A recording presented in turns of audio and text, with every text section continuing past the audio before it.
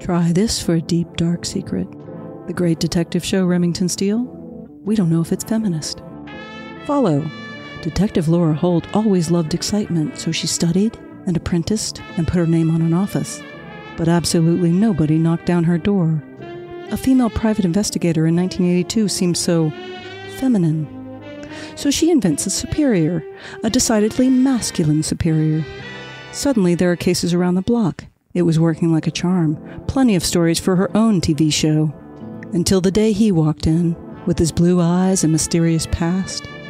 And before she knew it, he assumes Remington Steele's identity. Now she does the work, and he takes the bows. And often many of the storylines that should be hers become his. It becomes a more traditional show, but as long as people watch, she can play some gender role reversal and give women one of the most powerful female icons of the television 80s. I'm Susan Lambert-Haddam. Welcome to 80s TV Ladies. And I'm Sharon Johnson. We are kicking off a new female-driven TV show exploration, a show that premiered in 1982.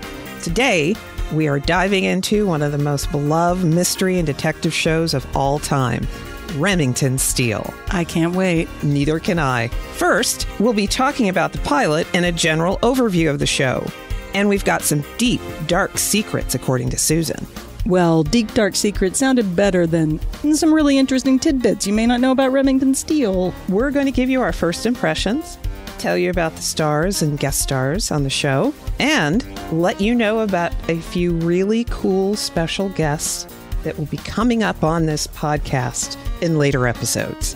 This podcast? This podcast. Our very own podcast is going to have special episodes? I know, right? Oh my God, you guys are going to lose your minds. Okay. All right, so let's take ourselves back to October 1982, when we were youngsters. Epcot had just opened at Disney World. Cats opened on Broadway. The Chicago Tylenol murders had happened, and President Ronald Reagan had declared a war on drugs. It was the year of the Falkland War. Top TV shows were 60 Minutes, Dallas, MASH, Magnum P.I., Dynasty, which I didn't watch because I'm a Dallas fan. You had to be. Saying. It was Dallas or Dynasty. It really was. It was like football. Exactly.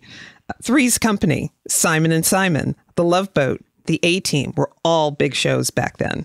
All right. I was a big fan of The A-Team at the time, and Simon, definitely Magnum P.I., wanted a Ferrari. Did a little bit of Three's Company, though I wasn't technically allowed to watch it, according to my mother. But then came this new show, Remington Steele. Do you remember it from then, Sharon? And what'd you watch? Did you watch it, and what'd you think? I do remember it from them. I remember it being one of my favorite shows. I have to say I don't have any real specific memories of watching it at that time.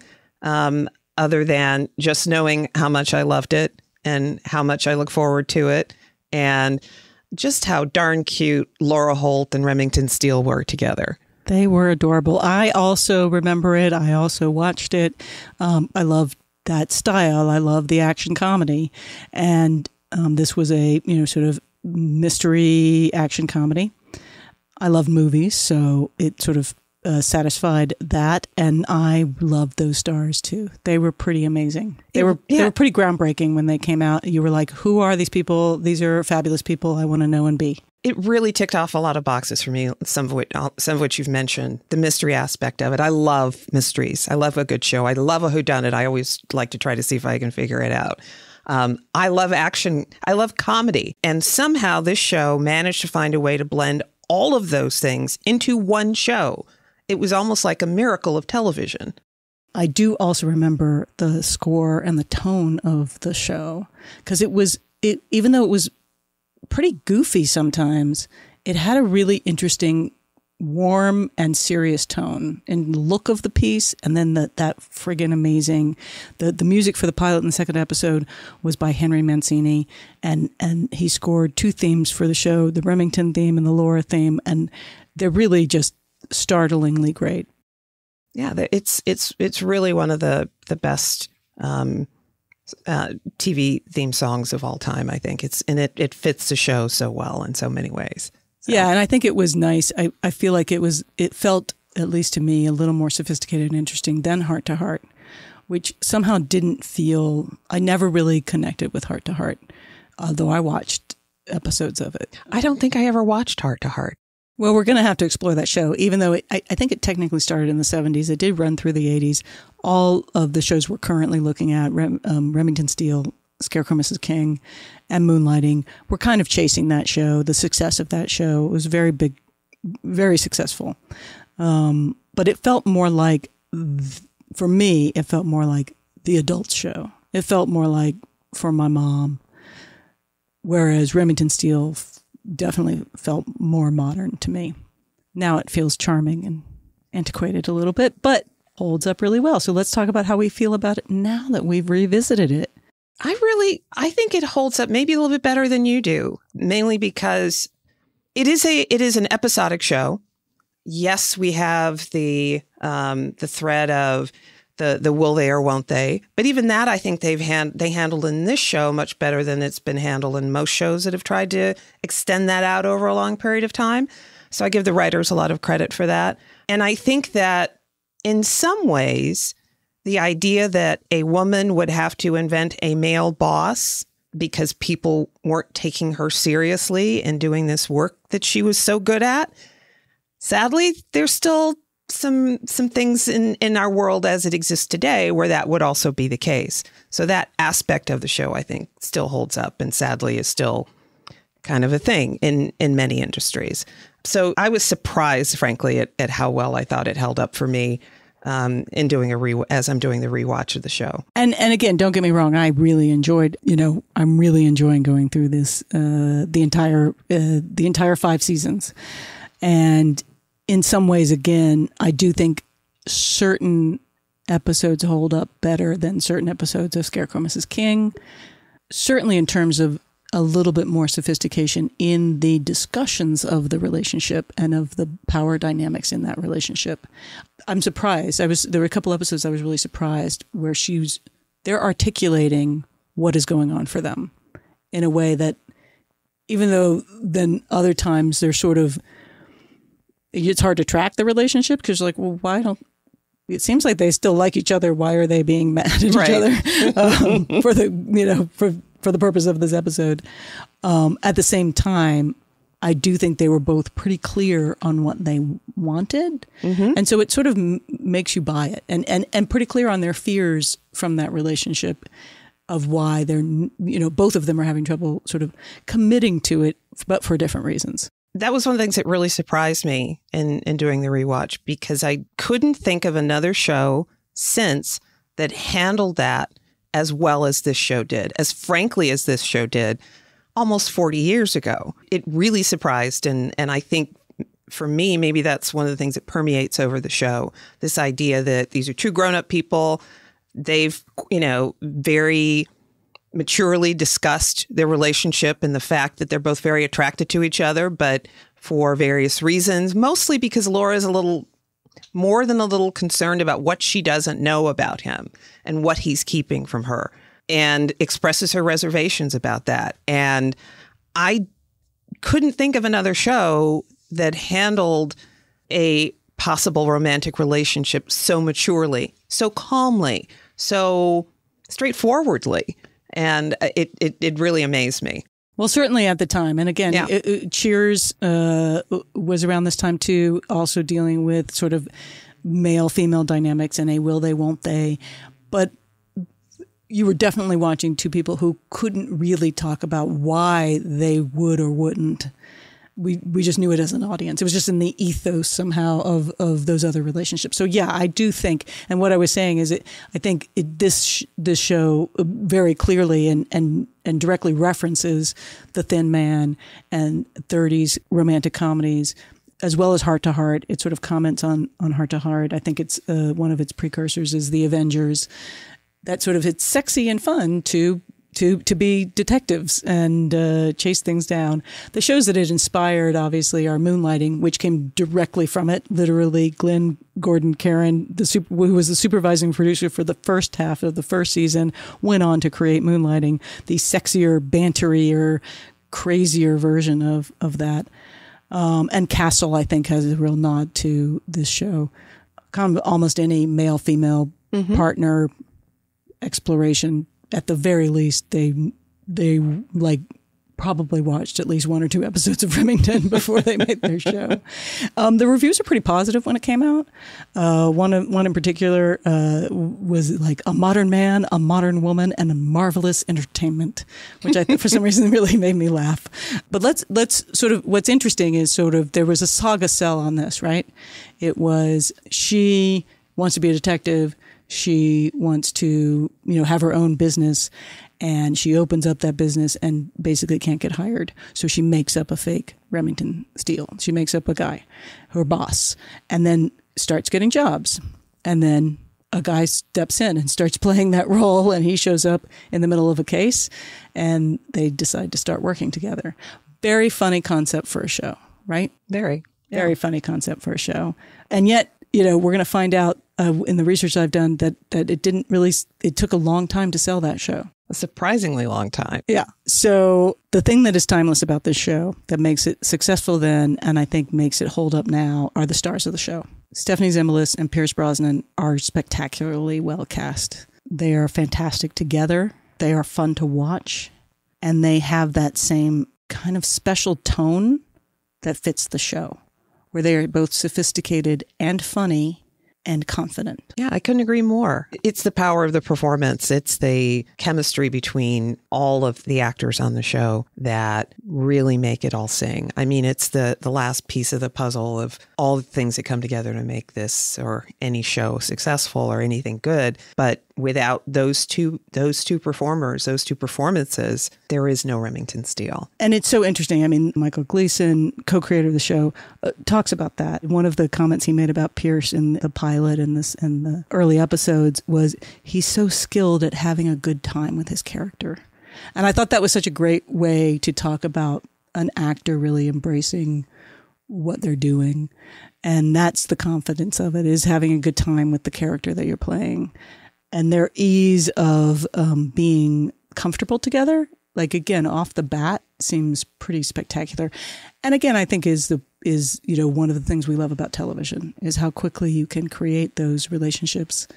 And when they work, you're like, the onus is in. All right, see you in 5 seasons. Plus, this is a show that touched on sometimes one genre a little bit more harder than the other in an episode or across episodes.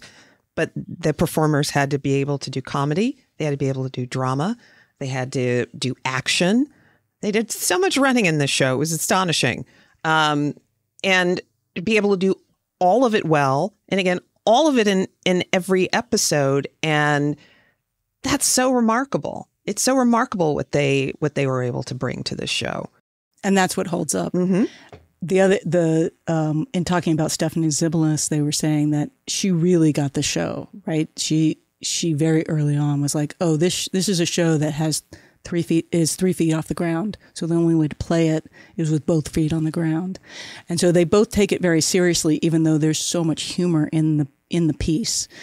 And gets to be more. Like, I think they loosen up a little bit in later episodes than from the early episodes, as of course you would do once you kind of find the direction of the show, and people really engaged with the humor of the show for sure. And I'm sure the writers began to put more and more things into the writing as they saw they had performers that could handle it.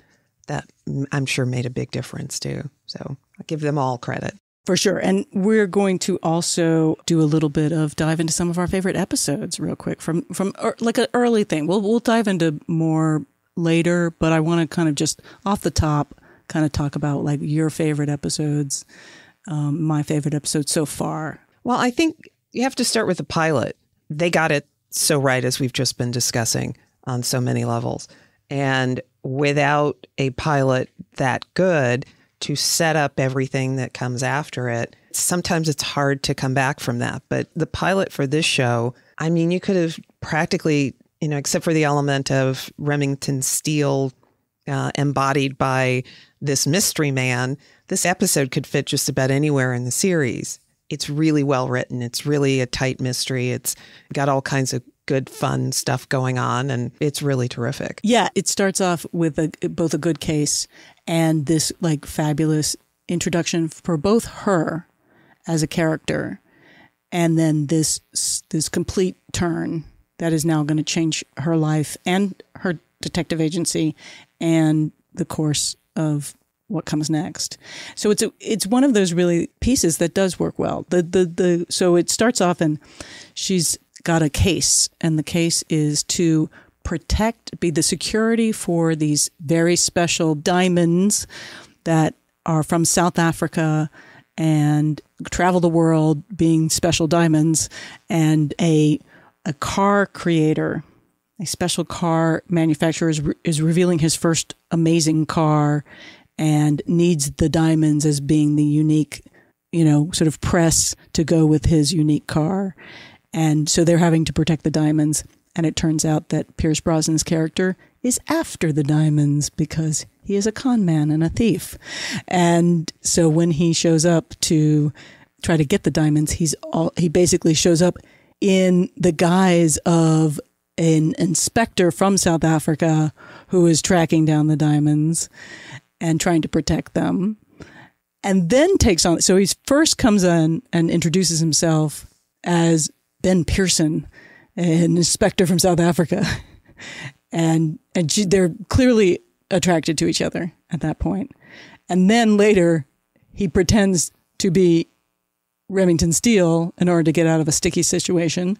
And then later she finds out that he's pretending to be Remington Steele. And it turns out nobody could be Remington Steele because Remington Steele doesn't exist. And she's been using him as this facade. So it is sort of liars talking to liars in some ways. And they're both sort of conning each other, which I think gives equal weight to both of them.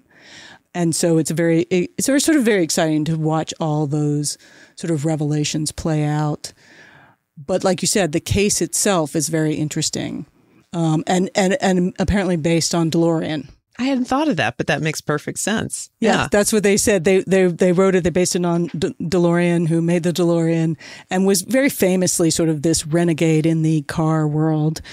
And then they said about a year later he was arrested for all of his, backdoor dealing. So they probably couldn't have written that pilot a year later, which is very interesting. But the pilot it really is, if you're looking for kind of really great, solid pilots, it's pretty much one of them. It has got a lot of pieces that do work for it. It's got a very interesting cast. It's beautifully directed, I think, for the time. So the co-creator of this show, this is the interesting thing. So we haven't talked about how this show, right. This show was created by Robert Butler and Michael Gleason. It was originally conceived of by Robert Butler, and we're going to talk a little bit about that in my Deep Dark Secrets. Ooh. But ultimately, Robert Butler was a huge director. He directed the pilots of many brilliant TV shows, including Star Trek and Remington Steele, and later went on to direct the pilot of Moonlighting. So, but he was the co-creator of the show, and paired with Michael Gleason, also another very accomplished television creator, writer, and producer. And again, together they seem to really create quite a spectacular and unique for the time show. My other favorite, some of my other favorite episodes was they bring in Stephanie Zimbalist's dad, Efren Zimbalist Jr., who was a star, a huge star as well. And so he becomes a recurring character, Daniel Chalmers, who's this con man who was sort of also the mentor for Pierce Brosnan's character, who, by the way, has no name. He does not know his real name. He presents with 5 passports with 5 different names, all after Humphrey Bogart characters. So this guy is a real mystery when he shows up, and a real con man, and very slick, and very charming. And so there's lots of reasons for her not to trust him. Right. But he helps her out in a pinch. And so she's like, okay, we'll come be this guy. You do buy that conceit a little bit. It has to be a TV show. So I guess we have to do that. Well, you do. I mean, you do buy that because in some ways he didn't give her much choice. But at the same time, I think she also saw where if she could control him, it could be to her advantage. She could control what he did and where, how he presented himself. It would be to her advantage. For sure, because she wants her detective agency to be successful. And so I think she's chasing the success of being the top detective agency, and has kind of run the invisible guy as far as she can run. And so having an actual person is going to mean that, I think to her, that she'll get more jobs and bigger jobs and more high profile jobs. And that's clearly what she's also chasing. She's ambitious and he fits that ambition at the right time. And so that's why she says yes. So they do make sense of it. And so I think it does sort of, they both need each other a little bit. It's a little unclear why he doesn't just move on, but it has to do with her. He is entranced by her. And he's entranced by the opportunity to, I think, step into the role of a better person. Yeah, I mean, I think what I've always taken away from the show is he was never what could be considered for lack of a better word, a bad guy, a villain. He was someone who had been doing things to get by and found he had a good facility for going around the world and doing these sorts of things. And he lands in this situation where he gets to pretend to use all of his skills in this role of this super detective and begins to find that it really kind of suits him. It's kind of ultimate con. It's the ultimate con. Like it's a con that he can slip into very easily because he has all those skills. But also, I think he just likes it. He's clearly, even though he's this like big thief and con man and can throw a punch, he also seems to sort of have the heart of the artist. And I think the love of sort of this 1930s comedy. They really are. They are making direct references in the pilot to The Thin Man and the Thin Man movies. And that's a husband and wife team that are basically detectives and chasing down crime, but also like wearing their tuxedos and drinking a lot and being quippy and funny. Again, very heart-to-heart-ish. This is more down to earth. They're a little scrappier, but the comedy and the nod to the 30s is so clear in this pilot and so fun, again, for movie lovers. In the first 2 episodes, they make 4 actual literal references to movies, and that continues through the series. It's one of the really fun things about the production that also was fairly unique for the time is to recognize, like, so here's some notable production issues that I noticed. They use, obviously, the word Steele, Steele, in the episode title names for every episode. That wasn't particularly definitely unique at the time, but it was somewhat special. And I remember that again from older childhood, and they make movie references in almost every episode. So as I said, the very first movie reference in this show is to Casablanca. And so that tells you what kind of show it's nodding right? Yeah. Then Thin Man, there's a direct reference North by Northwest and to Tea and Sympathy. That's just in the first 2 episodes where they're literally quoting lines, showing like images on television from the Thin Man, or literally setting up a scene that is the exact same scene and commenting on it. He says, I'm going to set up this dinner party and then I'll accuse the bad guy of it in the middle of the dinner party to catch him, which is a direct reference to the Thin Man. And he's quoting characters. So he's a character who is sort of in love with movies and using those as a way to be a detective. Yeah, because I would imagine on some level, obviously he grew up watching all those movies, being a fan of all those movies and thinking, wow, isn't that great? What a great way to live. I'd like to be, one of the characters in these movies. And that's kind of what Remington Steele became for him. And as a classic movie fan, I always loved that. It made me so happy when they would mention, whatever movie that was woven into the plot for that week's episode. I just thought that was so great. I don't know off the top of my head if any other show has been able to do that as successfully as they have, or done it as overtly as they obviously did on this show. And I just loved it. There's another aspect of the show that I thought really elevated it. And it was one that is definitely from Michael Gleason. He talks about it, and it was because he was a big film nerd.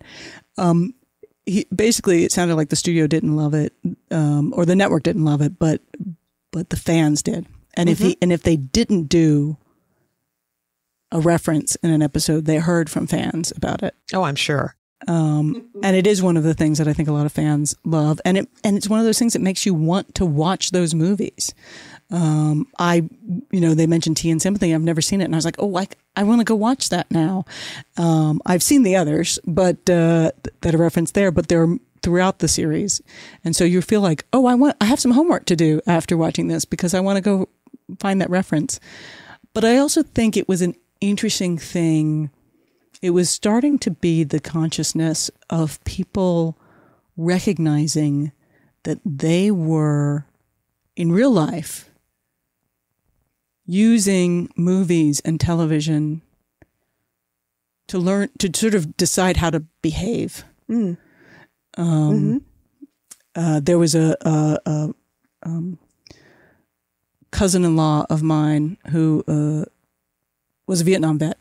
And I was talking to him. He was a sniper, a very successful sniper. And I was talking to him about what he would, he went at 18 to Vietnam. And I was like, how did you do that? And, was jumping out of planes and being this like sniper where he was killing people. And he's like, I would just imagine myself in a movie. Wow. And I thought that was I'm like, I think that everybody kind of does that. That's how you get through things. You're like, well, here's how I'm going to do something that I don't know how to do. It was just, it stayed with me. And so there's something weirdly serious about that. But, it's one of those reasons I think we do love all these stories, and movies and television are so profound in our pop culture. It's how are we going to behave? How are we going to be? And so it was vital at the time, to, I don't know. I've gotten off on a whole other tangent than what we were going to talk about. It's very serious. Ooh, Susan. Oh my God. The Santa Anas are coming. Anyway, but back to the show. I love the movie references. The fans love the movie references. Clearly, it gave a lot of color and flavor to that character that was extra charming. And then she starts doing it. It's one of the things that she learns from him is, this movie, she's willing to take something from him. And that's his way to approach the detective agency. And then she's like, well, here's how we do it in real life. And so I do love that he's fairly incompetent at being a detective. And she's obviously very good at it. It's just a little bit of the reverse of Scarecrow Mrs. King. I will say that both Pierce Brosnan and Stephanie Zimbalist as actors did do a lot of their own stunts. And it is a pretty stunning show. Less car chases and more fist fights and racing after chasing people down. And in particular, Stephanie Zimbalist is pretty amazing. One of the best runners in high heels that I've seen. You're like, wait, she's really doing that. There are times you can really see her running in the high heels, and they make a reference to it, I think, in one of your favorite episodes, and mine, but really yours. Well, and I don't know that I've ever seen an actress in a TV show or a movie, for that matter, that did not just so much running, but climbing over walls and jumping off of things and into things and over things. And it's really amazing. Hanging on to cars, you're like, again, I'm a little worried about the actors from the 80s. I don't think they should have been doing all of this. I don't think they could do them now.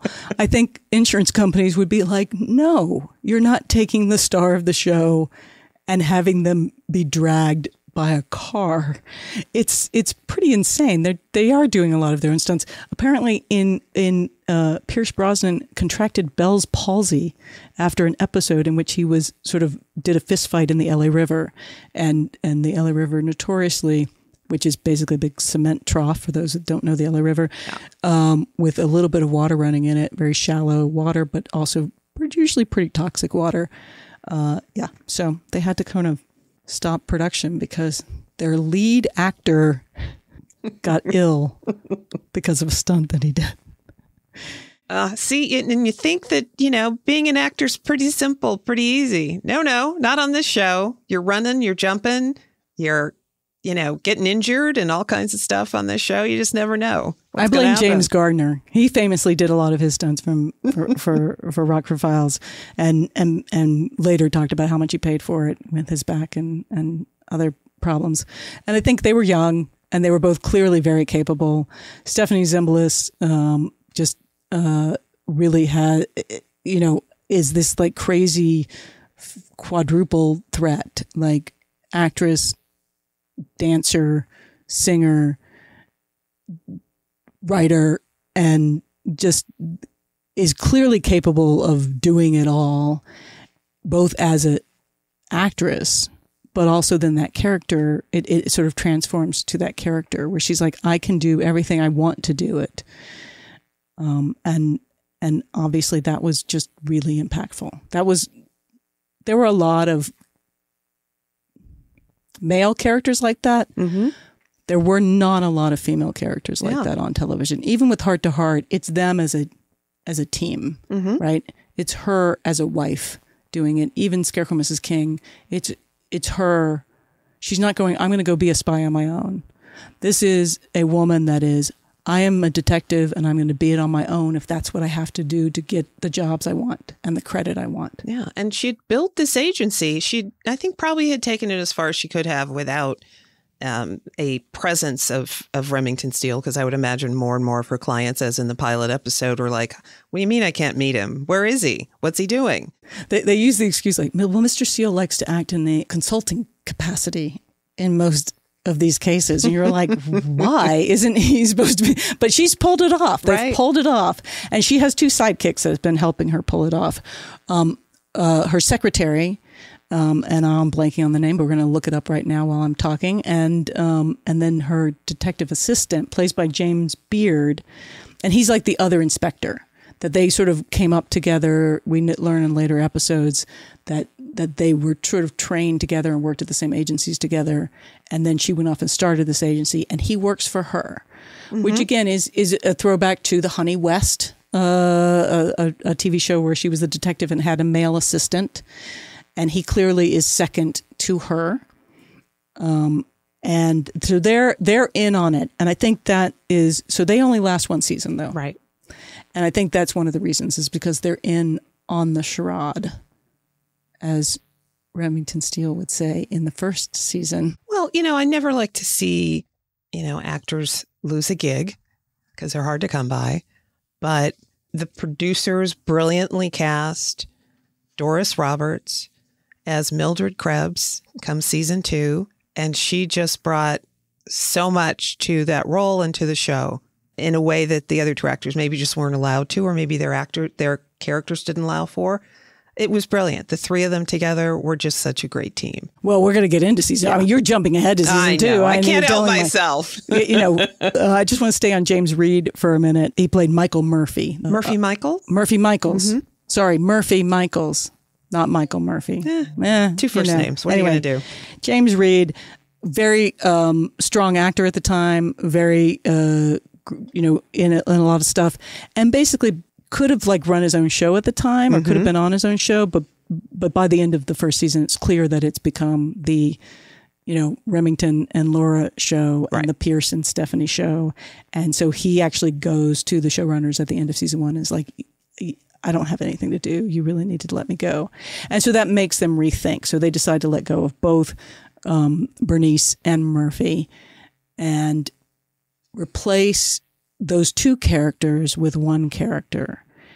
And that sort of combine them into one secretary / second investigator. And we're going to talk about that in Deep Dark Secrets. Excellent. All right. We're going to take a little break. Sounds like a plan.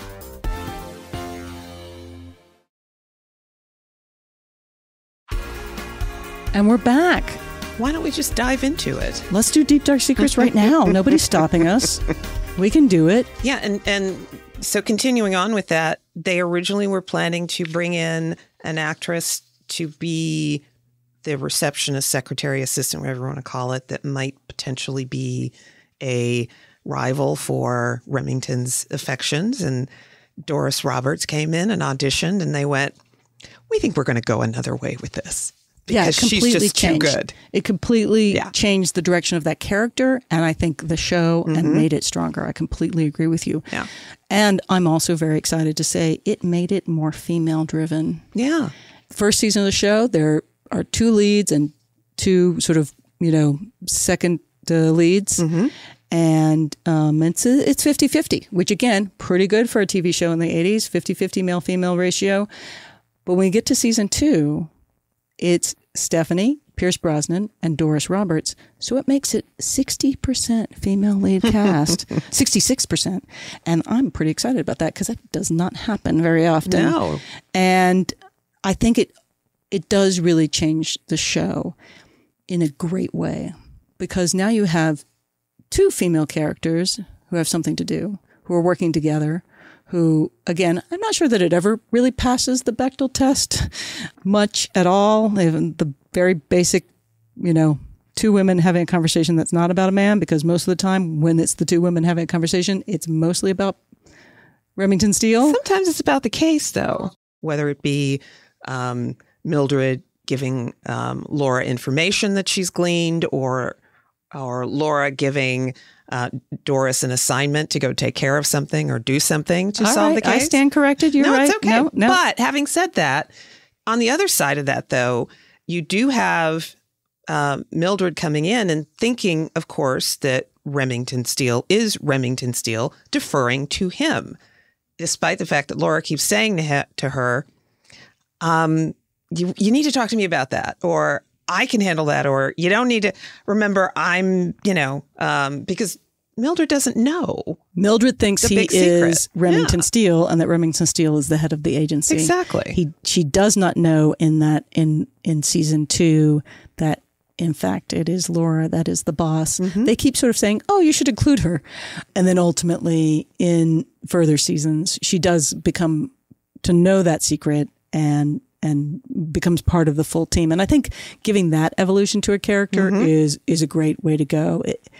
And I also think that there's something really wonderful about Doris Roberts. They give her a little bit of romantic moments. Mm-hmm. They give her a lot to do. She's very funny. Oh my God. Yeah. She's really funny and also warm, and also kind of holds her own with them. I think in later seasons, they start to not use her as much as they should, and it becomes challenging because it's not as much fun. It's really wonderful when the 3 of them are going, and the introduction of her character at the beginning of season 2 is really great. It is both really great and clearly it's a 2-parter, and it's clearly and they go on location in Mexico, and it is clearly also a little bit of an audition for James Bond. And one of the things I love about it's a small thing, but Mildred kind of has her own, I don't want to call it a theme song, but a musical cue that basically denotes the Mildred of it all. Yes. And every now and then, after the first couple episodes when she's introduced, we get to hear it occasionally when she's about to go back into that mode as part of a case or something. And I just love that so much. Yes, I love that she gets her own theme song. I don't think it's written by Henry Mancini, but the music continues to be good. He does not continue to do all the music for the show, right, but the music continues to be pretty strong. And they do have those lovely moments of characters. Doris Roberts, of course, was again a well-known actress at the time. This basically made her into a star even bigger than she was. She went on to win 3 Emmys for playing the mother-in-law Marie Barone on Everybody Loves Raymond, and continued to be a big star. And she was nominated once for Remington Steele as well. I believe hers is the only Emmy nomination, sadly, for the show. That's crazy. That seems crazy to me. There's so many things wrong with that as far as I'm concerned. Like, I think the cinematography, that pilot is beautiful. Mm-hmm. It's beautiful. It's very dark, which is like in tone. It's like, it's got a very kind of low key palette. It's got a very noir. There's a lot of nods to noir as well. All right. But so that's our first deep dark secret, is that they were not looking for Doris Roberts for the character in season 2 for Mildred Krebs. Mm-hmm. Deep Dark Secret number 2, and we almost gave this one away. It was first conceived, this idea was first conceived in 1969 by the TV director Robert Butler. He pitched it at the time to Grant Tinker, who was not like super running NBC Grant Tinker, but was the beginning of, and even pre-Mary Tyler Moore Grant Tinker, or MTM Productions Grant Tinker. And he was like, I think it's too early. Grant Tinker was the one that said, yeah, it's too soon for this. That's, again, I'm reading through a lot of old articles, and that's my story. That's my story. I'm going to stick to it for now until we hear otherwise. Number 2, it was originally pitched without the actual Remington Steele showing up. It was pitched as a female private eye who makes up a man so she can do her job.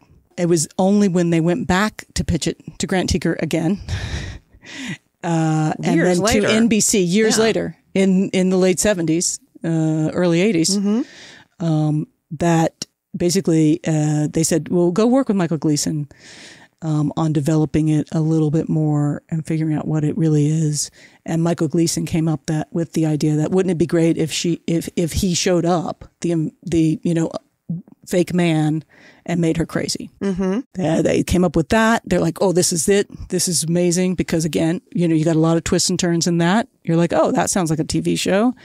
NBC are passed. So they went and pitched it. NBC passed. They're like, oops, okay. But then very shortly, Grant Tinker became head of NBC. And then he's like, yeah, no, I think we're going to say yes now. It helps to be the boss. Deep Dark Secret number 3. The original pilot that was ordered by NBC actually ended up being episode 2 of the series. NBC wanted to make sure that what they had was more than just a concept. They wanted the creators to imagine a pilot where the characters were already working together 6 months in so that they could go, oh yeah, this can be a case by case. But then once they picked up the show, they realized it was a little bit confusing and they wanted a premise pilot to show how they met because they knew that people, audiences, I think their test audiences were like, I don't know what's happening. Smart. I mean, it makes a lot of sense. I think this is the kind of show that dropping the audience in the middle of it would, as you said, been too confusing and people would not have been quite sure what the heck they were watching. So, and I think they were trying to make sure that it did work as a case by case show, which was what they wanted, right? They just wanted case by case. They wanted people to tune in every word. And that's what was working. That was Simon & Simon. That was Magnum PI. Right. That was Heart to Heart. It's like you didn't have to really know that those characters were going to evolve. Magnum PI didn't evolve as a character. Simon & Simon didn't evolve as characters in their relationship to each other. They had drama and they had stories and things that happened to them, but their relationship didn't change and their relationship to themselves didn't change. Same with, Angela Lansbury, like Murder, She Wrote. She's always whoever that character that Angela Lansbury played that basically feels like Angela Lansbury. And so I think, again, television was a little bit worried about we're going to have people change over the course of a show. And, and basically what television is now, which is, ever evolving. And if you miss an episode, a character may not be there when you get back. Right. So the original pilot became episode 2. They made a new pilot. They kind of tweaked some of episode 2 to make it work so that it was there. My other deep dark secret is that Stephanie Zimbalist was the star of the show. It wasn't Pierce Brosnan. She was number 1 on the call sheet. She's first credited. She turned it down twice, apparently, because Stephanie Zimbalist was a star. She was a television star. Mm-hmm. She was a TV movie star. She came from an entertainment dynasty. Her grandfather was Ephraim Zimbalist Sr., a renowned violinist, married to a renowned opera singer, Alma Gluck. And then, of course, Ephraim Zimbalist Jr., renowned star, big star. I knew Ephraim Zimbalist Jr. name. Mm-hmm. I didn't know Ephraim Zimbalist Sr. as a kid. So I watched the show for her. I watched the show because I was like, oh, Stephanie Zimbalist, I think she had just been on, I remember her from Centennial.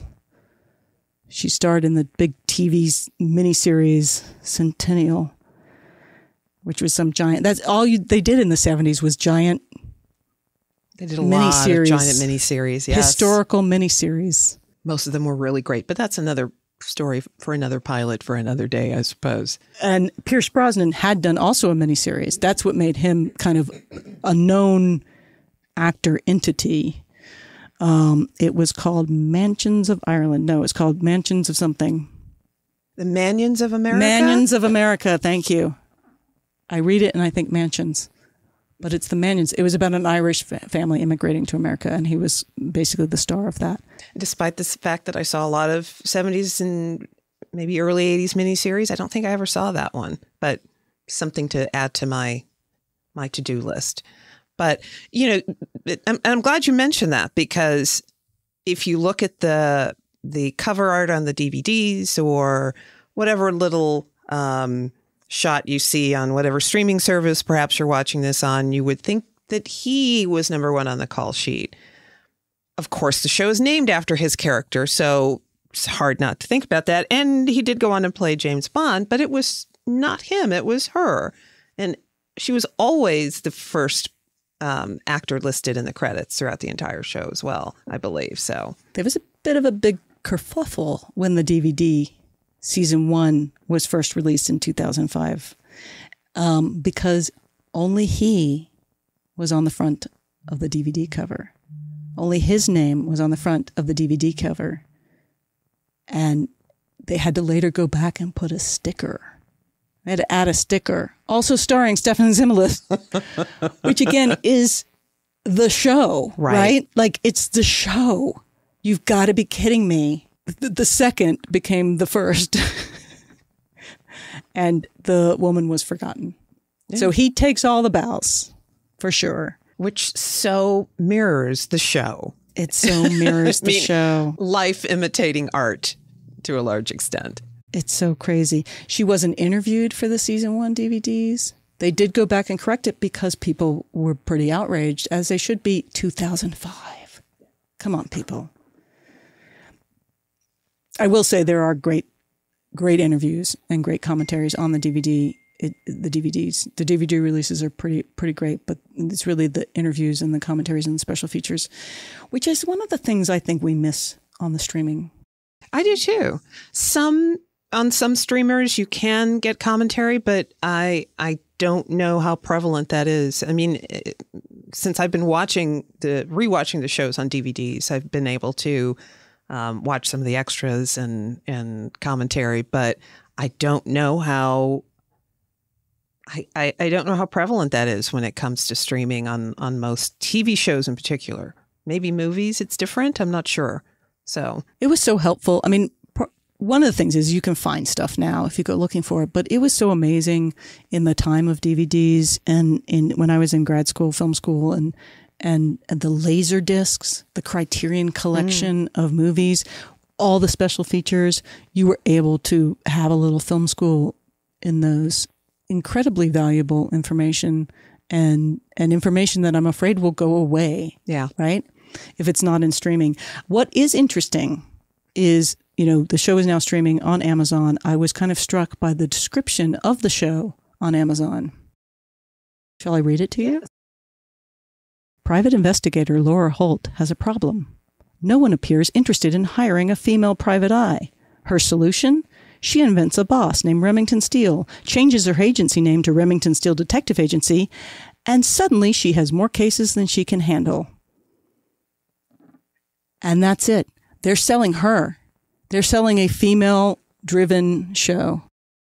Fascinating. Which I thought was pretty fascinating. Wow. Because Amazon is all about algorithms and what will sell and make people watch based on what they're looking at. And I think right now, a female-driven show, they decided that was the best way to do. They may be thinking, well, people already know that Pierce Brosnan was also on that show.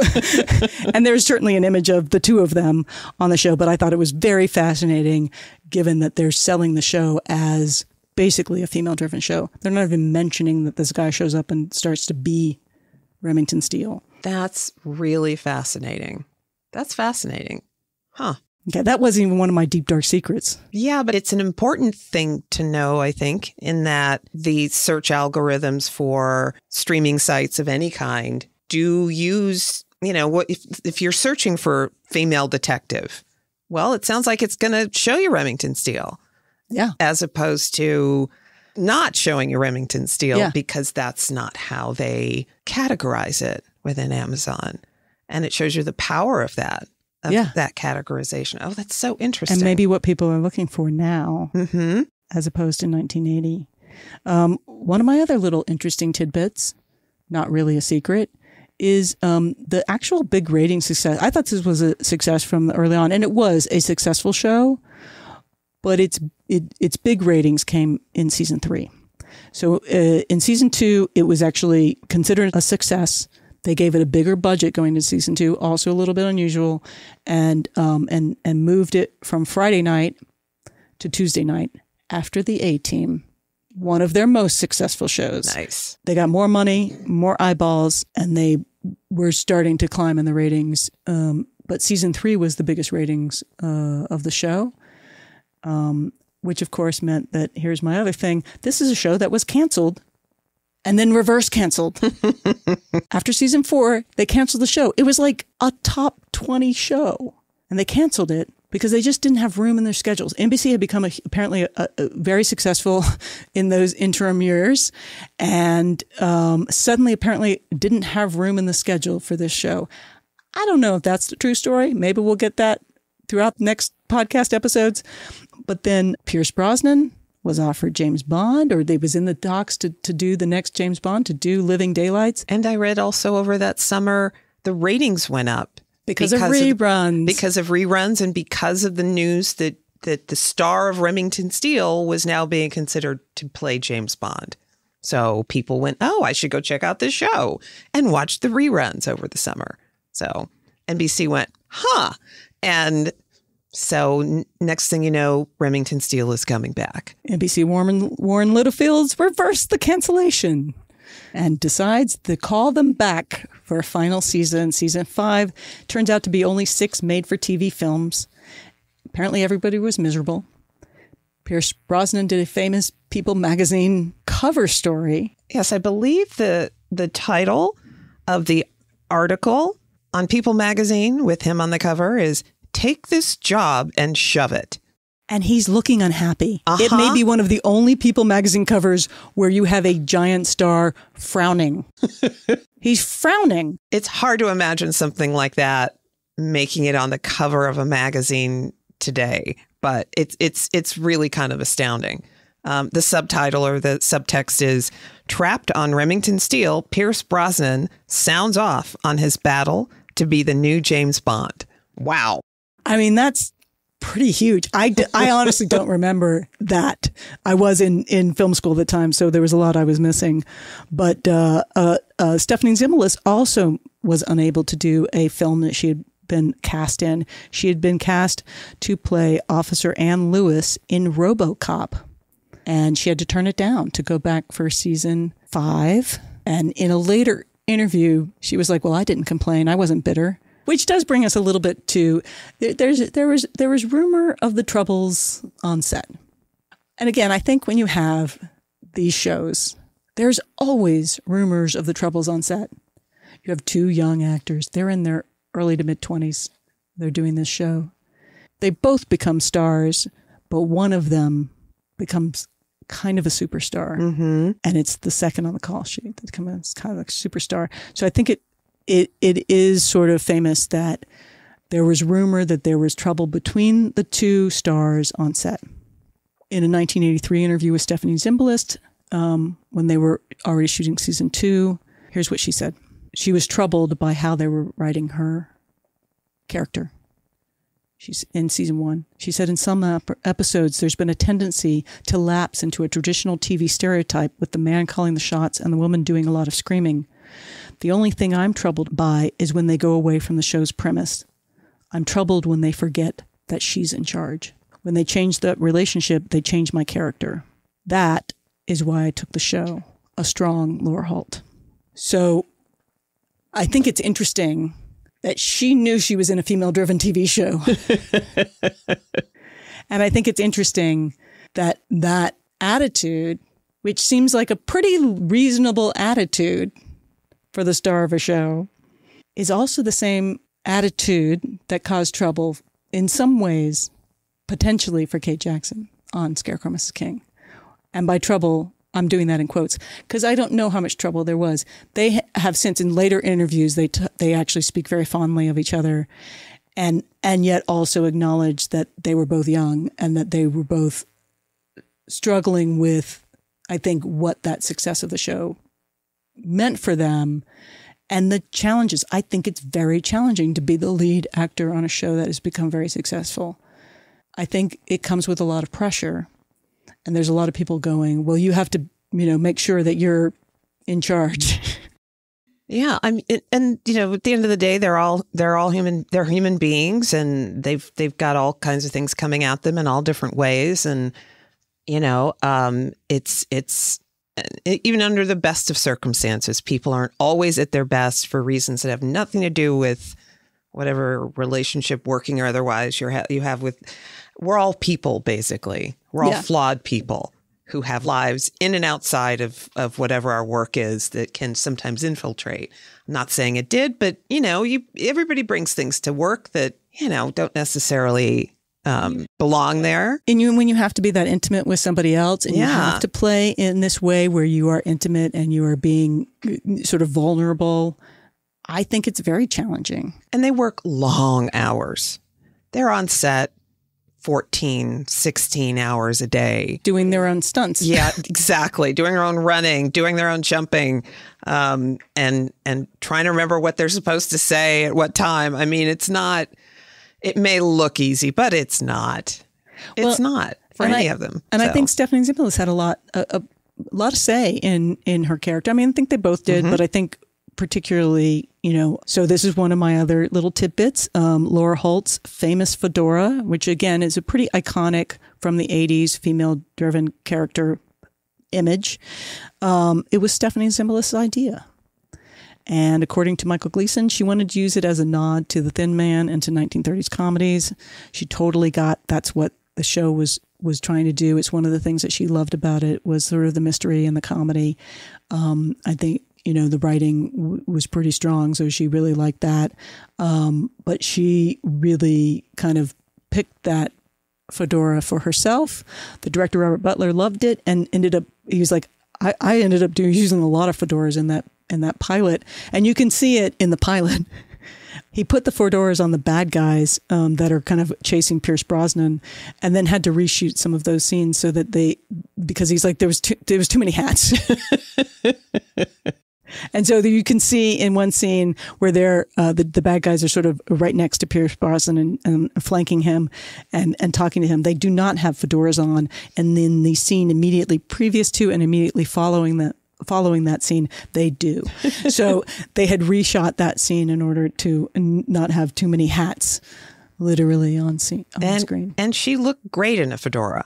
Not all of us do. I have to admit, I'm not a hat person. My head and my hat doesn't like hats, so I admire people who can wear a hat well. I always wanted to wear a cowboy hat, and I can't pull it off.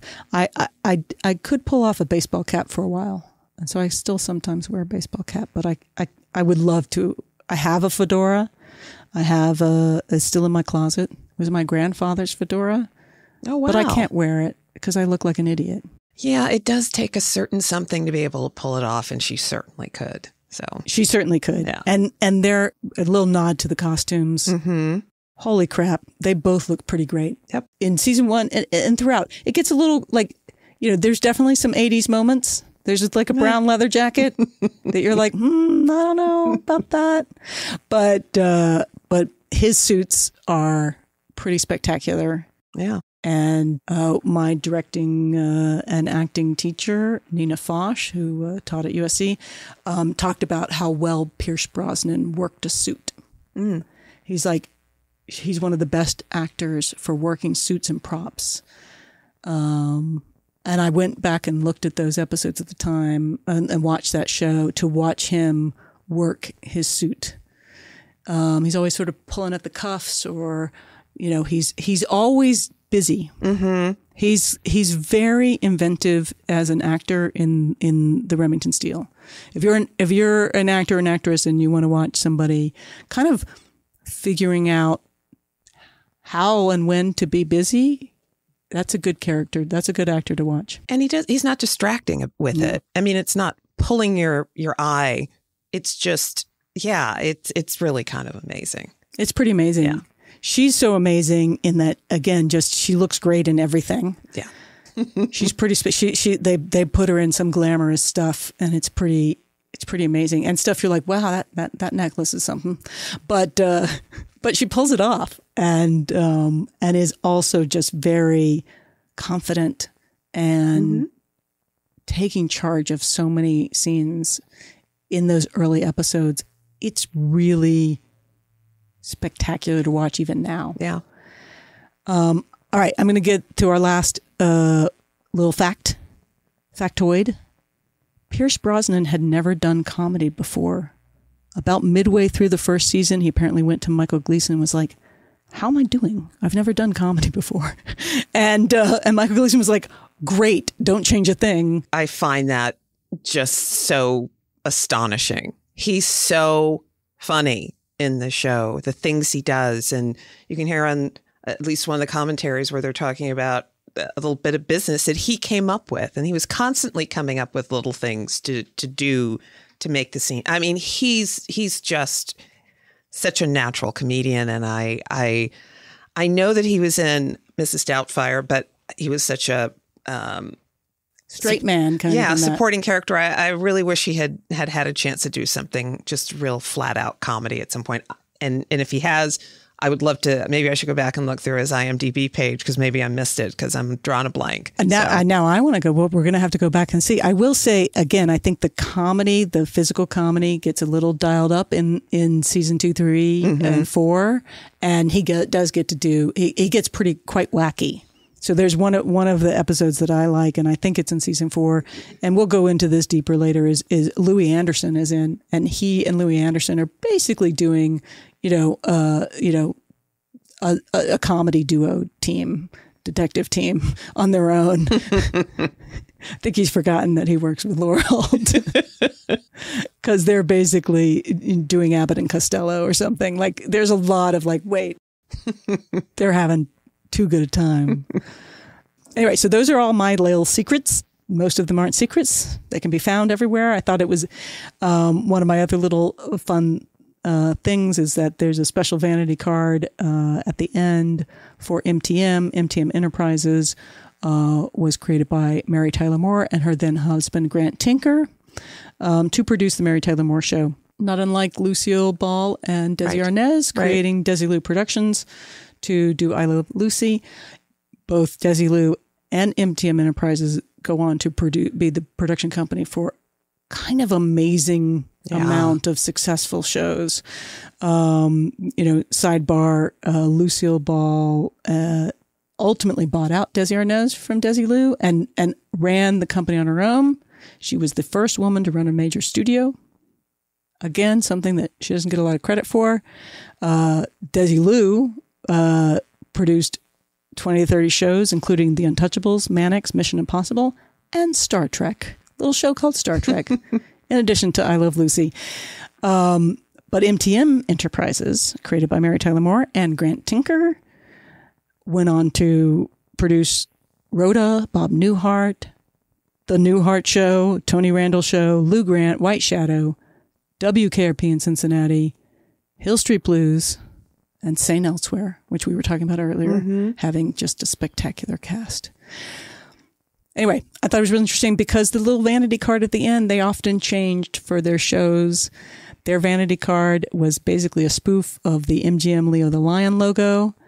And this was a little Mimsy, the orange tabby kitten, who is placed inside the MTM logo and adorably meowing instead of the lion roar. For Remington Steele, the logo the little Mimsy had a Sherlock Holmes cap and a pipe, and it drops out of the little cat's mouth when it meows. So cute. And it's pretty cute and very funny. It's a nice little button. I was recognizing how cute that was. So that was my little shout out to Mimsy. All right. We're going to take a little break, and then we're going to come back and find out, but is it feminist? I think it's just, but is it? And then we'll find out if it's feminist. Or more. Sounds like a plan.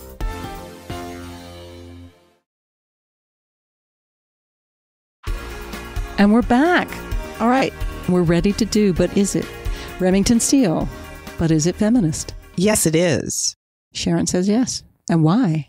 The first show we covered was Scarecrow and Mrs. King, about a woman who had spent a number of years raising her family and got divorced and inadvertently found herself becoming a spy. This show is about a woman who decided she had a profession she wanted to follow, did all the work, and found that she wasn't able to be as successful as she would like without somebody thinking that there was a man who basically was in charge.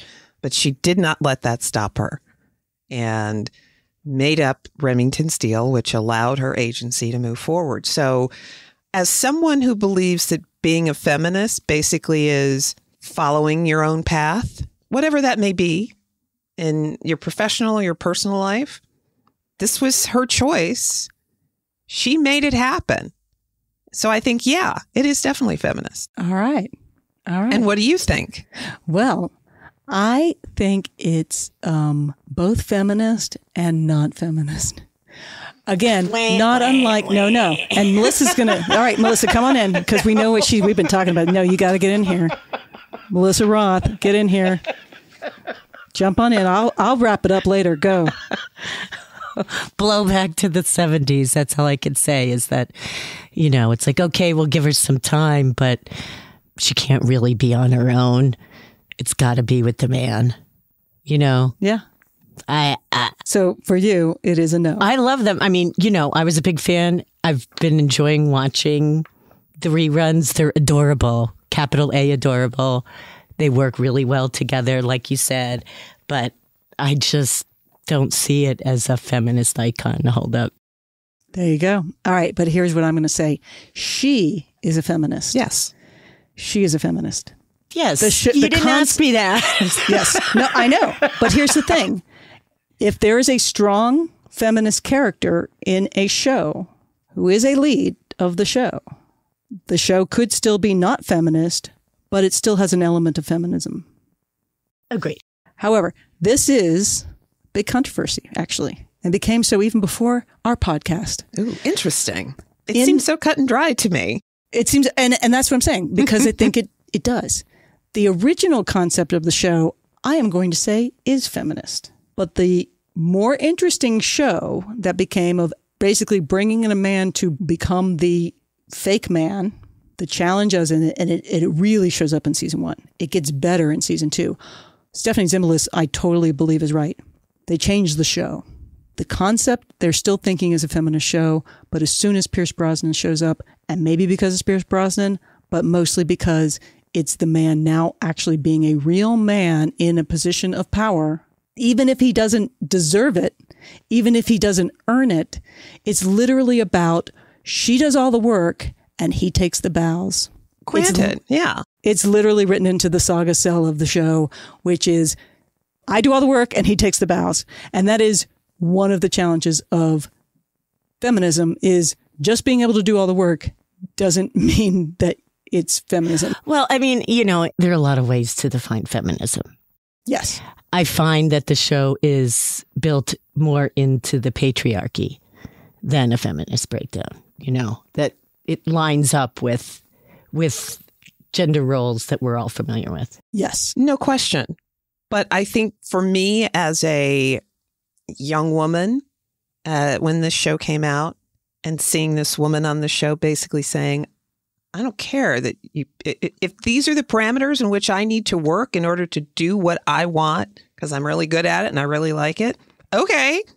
And then this guy comes along and he's taking all the credit, not particularly happy about it, but this is another way for me to expand my business and I need to do this, then that's what I'm going to do. It's somebody who's basically making choices for herself instead of just saying, nah, all right, I'll go do something else. No, she's good at this. She knows she is. She shows she's good at this throughout the show. And he can't operate without her. Whatever bows he's taking amongst the public, between them, they know that she's the one that's in charge. There's no question that she's the one that's she's doing all the work. And I think for me watching it at that age, it spoke to me. It said something to me about making a choice for myself in whatever endeavor it may be, and to see a woman in charge. She's in charge. Absolutely. It was very inspiring. And that is true. That in interviews, both Michael Gleason and Stephanie Zimbalist have talked about how many women have come forth to say how iconic, how important, and how vital it was to see Laura Holt's character, that they, for the first time, saw somebody they could aspire to. It was a single woman making choices for herself. And again, if we look at Heart to Heart, if we look at Scarecrow Mrs. King, she's already identified with as being married or unmarried or divorced or in the role of connection to a man. This is a woman that basically, because there's not a man in her life, and she does not want a man in her life necessarily, she just basically puts up an interesting poster, basically, and then continues to do the work. So and that's why I think it's complex. That's why I will say it is both. It is both feminist and not feminist. And in fact, I'm not the only one that said that. So they talk about the fact that this journalist, and we're going to get into her in one of our other episodes, because she wrote famously about how much the show meant to her and then felt bad about that because she also was, but I'm still not sure the show is feminism. Is it feminism or is it chauvinism? And the creators have talked about that. And here's why I will say it is not feminist. Because as lovely as they are, and from everything I hear, Michael Gleason, Robert Butler, lovely people, fabulous men, but they weren't making a feminist show. And a feminist show doesn't need to be an issue show or whatever. It needs to be a female-driven show. Like Cagney and Lacey. Like Cagney and Lacey. Well, which we're going to find out when we get there. I think on this, it looks like a feminist show. I think it's a feminist show. We're going to find out. But what's funny is it's not clear in this exploration. There are arguments both ways. For them, they were like, I don't really know. Does this, come down on either gender? They were like, it's just a clever old lady operating in a field not usually for women. And he's a lovable con man. And then there's a beat in this interview. And he says, when she's scheming, she's really cute, isn't she? And he means it as a compliment. It is a compliment, but it is also demeaning. Well, there's no question, but that the people who made the shows behind the scenes may or may not have any intent to make a feminist show. I don't care about that. What I care about is, what did they make and what reaction did I have to it? And we've only talked about the professional side of Laura Holt. But one of the other things about this show that I think made it very feminist is, here she is, a single woman. She makes no bones about the fact that she's not necessarily interested in getting married. Never says anything about whether or not she wants to have kids. Doesn't seem to be on her radar, certainly not at this point. As I said earlier, she and Steele had several conversations about the nature of their relationship, and she was very clear about what she wanted and what she didn't want in a relationship with him, because she didn't trust him or know exactly, she didn't feel like she had enough information about him. You don't really get to see women basically standing up and saying, here's what I want. Here's what I don't want. Whether they intended it or not, that's what we got. That's what I got. And so I think you're right. What the artist intends isn't always what the audience is going to receive. And I do think that they were a little surprised about it. And you can hear it in the commentary. Here's another quote from the commentary. We had no idea it was about identity. She created him, but as soon as he shows up, she disappears. It's so interesting. They suddenly found it interesting, this element of the show that felt built into the show for me as a person in watching the show, that they're like, it's kind of about identity, isn't it? And you're like, because again, this was a time when you had to churn entertainment for television, and you just had to come up with a great idea and run with it. And it was a lot about the mystery, and it was a lot about the things. So I give them credit for doing things they didn't even know they were doing. And I think that is casting. And I think it does come down to, they cast the right person in that role to make sure, to fight for that role and make sure it remains feminine, because it starts to veer off. In that first season, he is driving the bus. There's literally in the pilot, and it's really, really adorable moment in the pilot where literally they're chasing the bad guy and they jump on a little golf cart, because those are everywhere apparently in the 80s, is little maintenance golf carts. And he just gets into it first, and she jumps on the back and then literally reaches over him to like drive the car with him. And it's really adorable that basically she's from the back seat of this little, golf cart driving the car. And that is what, to me, like what the show is about, is she's still in the back seat and she's trying to drive the car and he's trying to drive the car. And so it's sort of about both. The network was not making a feminist show. Of course they weren't.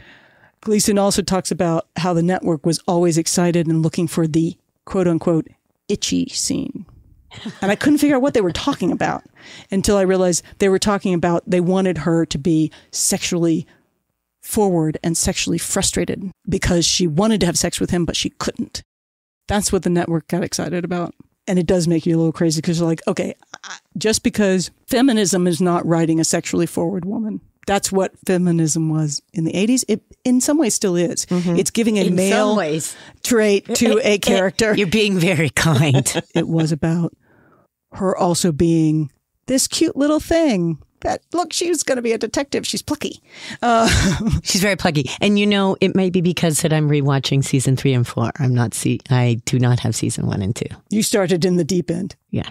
I started in the deep end. And again, their relationship kind of takes over the show in a lot of ways. It's still case of the week, but what we care about is the relationship as an audience member. I think it's fun to watch the mysteries, and every once in a while you have one that's really great. But it's just so interesting to hear the creators talk about their own show and recognize that maybe they didn't even know what they were creating. I have to say that doesn't surprise me in the least, that they had no idea. Yeah, me neither. They just wanted to make a good show, and whatever they needed to do or what direction they needed to go to make it good, that was their prime directive. And if it happened to turn out to be feminist, great. If it didn't, that's fine too. They just wanted to make what they thought was a good show, make the network happy, keep the trains running, so to speak. So does not surprise me in the least. And again, at the end of the day, I don't care. And you don't care because what it speaks to you is most important. And again, that Laura Holt character was an icon of feminism and still is, and still speaks to people, particularly people that were growing up in the 80s, women that were growing up in the 80s, trying to figure out, how do I want to be in the world? It gave another model for that. And is an incredibly important character. Just like Mary Tyler Moore. Just like Mary Tyler Moore. Exactly. Yeah. And so it's interesting. So by the numbers, should we do some numbers? Sure. All right. Because I like to look at the numbers because then we really know. So for 5 seasons, Remington Steele, out of 43 writers listed, how many female writers do we think there will be, Sharon? No, not that many. Not that many. Melissa, you want to take a guess? I have no idea. Okay. I count 9 female writers for the show. Robin Bernheim, who co-wrote an episode with Stephanie Zimbalist in season 3, comes on to season 4, actually, and is on the show. So she ends up writing more than anyone else on the show. Susan Baskin wrote on the show more than one episode and talks about it. That was like her first big television writing job and has gone on. Both of them have had really incredible careers.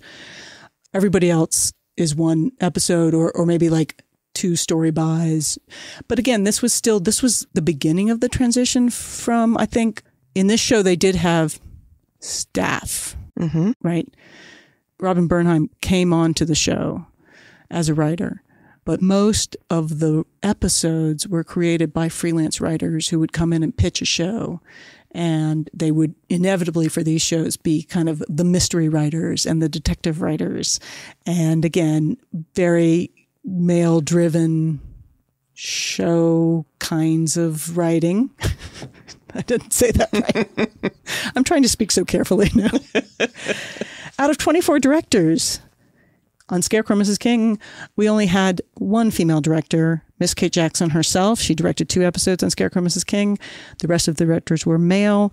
On Remington Steele, there were 24 directors listed, and there were 3 female directors listed. I'm going to give them a little nod for that, though there were no female producers listed. one of the directors is a renowned director who's gone on and directed all sorts of things. And Gabrielle Beaumont, she's British. And we are going to try to see if we can chase her down and get her on the show. We'll see. I have no idea. It would be great because she looks amazing. There's one female editor out of the 11 editors, Susan B. Browdy. And there were 3 second unit directors that were women. Again, I think that's actually a pretty good ratio, but I don't know because I just started this little game that I'm going to play on all the shows we look at. I don't have any numbers, but for the time, I would say that that's probably pretty good, or at least good. Let's call it a good. Let's call it a good. Sharon, do you want to tell us about our special guests that we're going to have coming up on some of our next shows? I am beyond thrilled to say that we are going to be speaking with Robin Bernheim, who Susan just mentioned was Stephanie Zimbalist's writing partner for an episode of season 3 and then came back on staff in season 4. She and Stephanie are childhood friends, had known each other for a long time, and came up with this idea for the script that they worked on between season 2 and season 3, I believe it was. And that episode is actually one of my favorites. So looking forward to that. And as it happens, we are also going to be speaking with Stephanie Zimbalist herself. I'm so excited. Beyond excited. Beyond excited. I'm speechless. I really am. We're going to have to figure out how to speak when we get to, Indeed. to that. It's probably going to be a good thing that it's going to be over Zoom, that she's not going to be in the room because I don't know what I would do. I probably would just sit in the corner and just, have a crazy grin on my face, looking like a psycho. So this is probably a good thing. I am super excited. If you had said to 1984 Susan, you would be talking with Stephanie Zimbalist in 2022, I would have been like, what are you talking about? I would have said the same thing if you told me that last year. So there you go.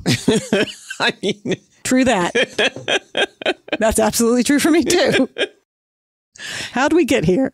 Just going to have to learn how to try to compose myself and try to come across as being a rational, reasonable human being. We're going to pretend. We'll just make it up. Exactly. We'll invent rational human beings to be in front of us, like Remington Steele.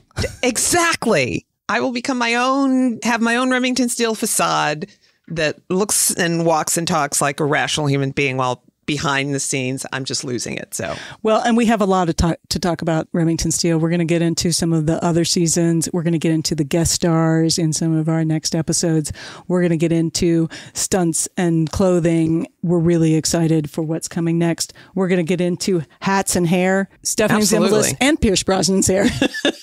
They both had some pretty beautiful hair going on. Amazing hair. They're pretty beautiful. Oh, yeah. Well, just starts and ends there, doesn't it? Yes. But so, tune in, stay tuned, send us your questions. And I think we got to head into our wrap up. It's time to wrap it up. We want to hear from you. What do you think of Remington Steele? Is it feminist? Is it chauvinistic? Is it both? Let us know on the website, 80stvladies.com, and on social media at 80stvladies. We hope you will be joining us for the next episode where we will be interviewing writer-producer Robin Bernheim. We are so looking forward to it. Please send us your questions as we continue our dive into Steele, Remington Steele. I like that. We hope 80s TV Ladies brings you joy and laughter and lots of fabulous new and old shows to watch, all of which we hope leads us forward to being amazing ladies of the 21st century. See you next time.